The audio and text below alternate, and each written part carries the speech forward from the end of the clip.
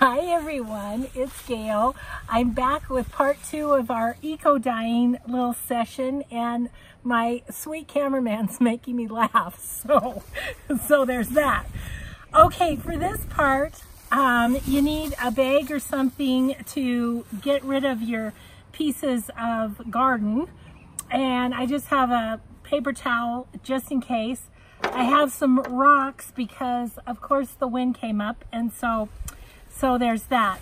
So I'll need to, usually I lay these papers out on my deck and have them dry that way, but today we're going to have to pick them up because it's windy.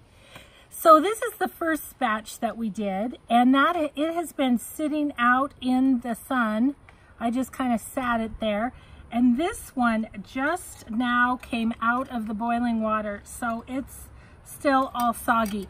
Normally, I take them out right after they come out of the boiling water, so that one will show you what I normally do.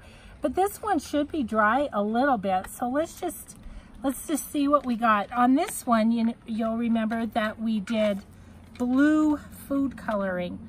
So I'm anxious to see what that did. I have no idea. So, and in the last episode, I told you that I normally use red food coloring. And if you want to see the examples of that, I do have those eco-dyed paper in digital form on my Etsy Cinnamon Tea. Okay, so I took off the first wire, and then we had watercolor paper, if you will recall, on the top, and it does give it a little grid mark, which is kind of fun. And see all these little bits?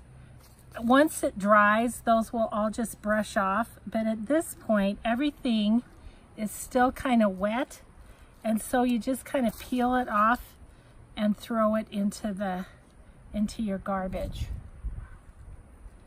Okay, this was a rose and rose leaves. So that's what that turned out. I don't see that it's a whole lot different using the blue dye as it was with the red, but okay, let's see what else we have. This was the top of my husband's sage. Ooh, that made some kind of cool little marks right there. Are you zeroing in, cameraman? And that one's really pretty. I feel like I've got the shadows, but that's a pretty one. And this was a white envelope, and the places where the plants weren't have turned kind of blue. So I think that's what we're getting from our blue. I'm gonna put a rock on those. From our blue food coloring. Ew. This part's kind of gross, I'm not gonna lie. but it's fun to see what you've gotten. So I just roll them kind of and peel them off. This was, I think, a blue piece of paper to begin with. So I don't know, some of the blue on that envelope could have leached out of this blue paper too. I don't know, it's all an experiment really. It's kind of like jelly printing in that you kind of just don't know what you're going to get, and it's just really fun to peel them apart and see.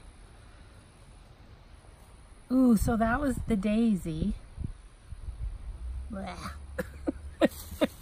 So gross.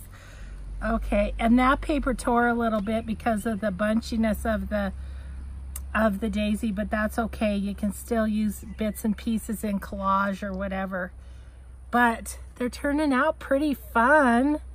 I'm excited. Okay, let's do a couple more of this batch, and then we'll go over to the other one because I added green to the other ones just to see. These are the berries off my Mayday tree, and they make a fun little, yucky.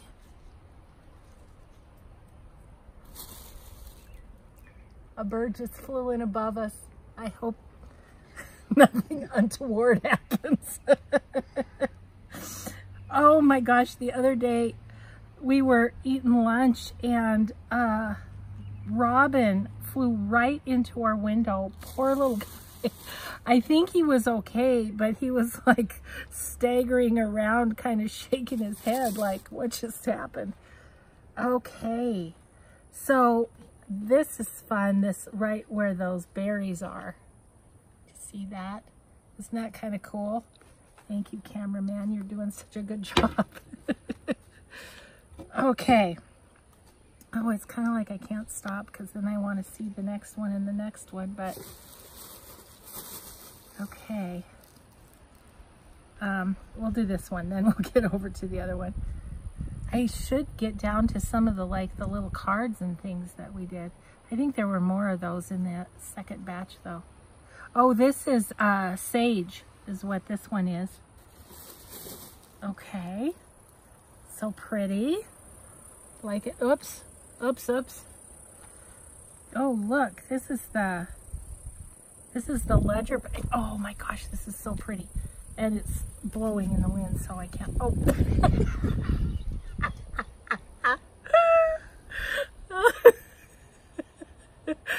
It really is like Laurel and Hardy make a movie. Okay, that's enough of that one.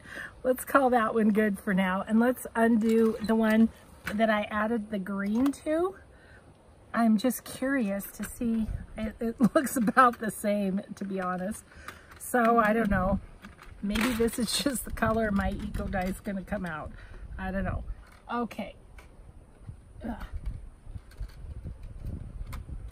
Sorry, struggling with the wire a little bit here. Okay, got it. Got it. Okay. Ooh, that's cool how that came out. It came out with little, almost like grid paper. And so this is just a piece of,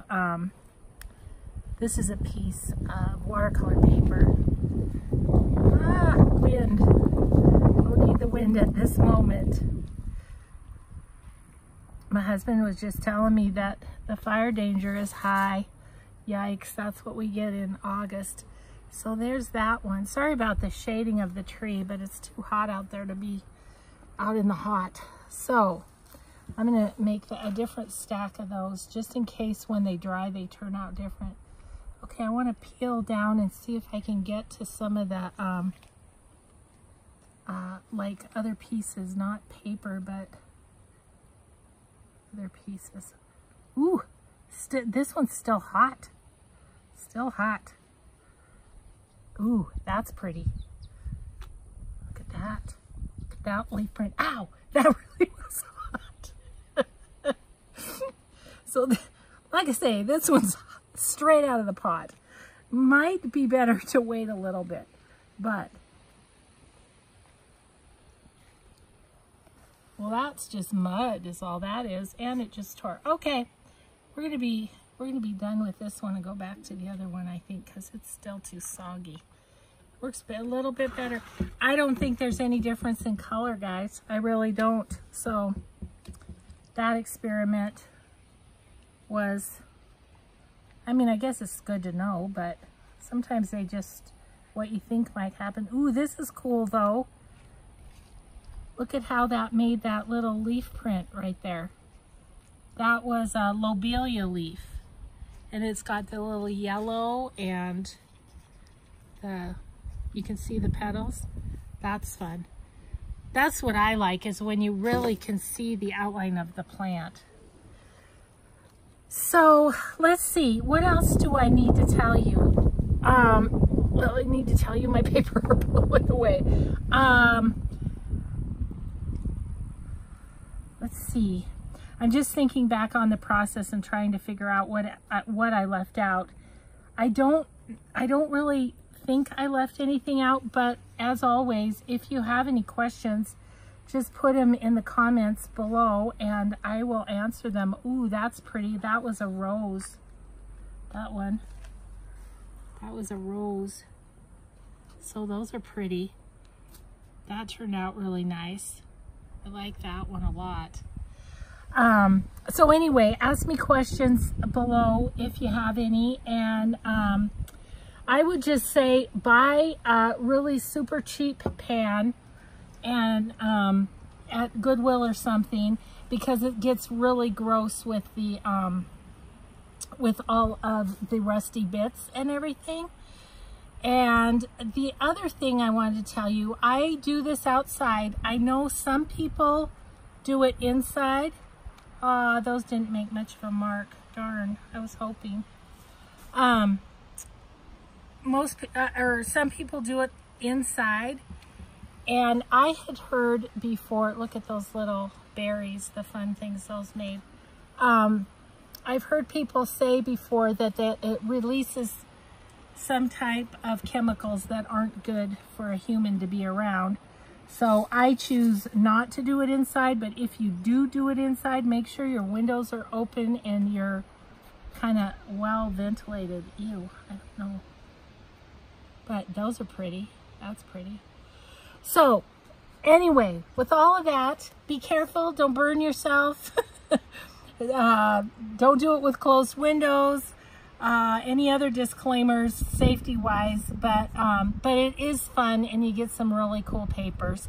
So what I'm going to do is let all these dry, and then in the next episode, whatever crafty thing I'm doing, I will first show you these 2 batches of paper before we get started on whatever we do tomorrow. And thanks again, honey, for videoing, and thanks everybody for watching. We'll see you next time. Bye-bye.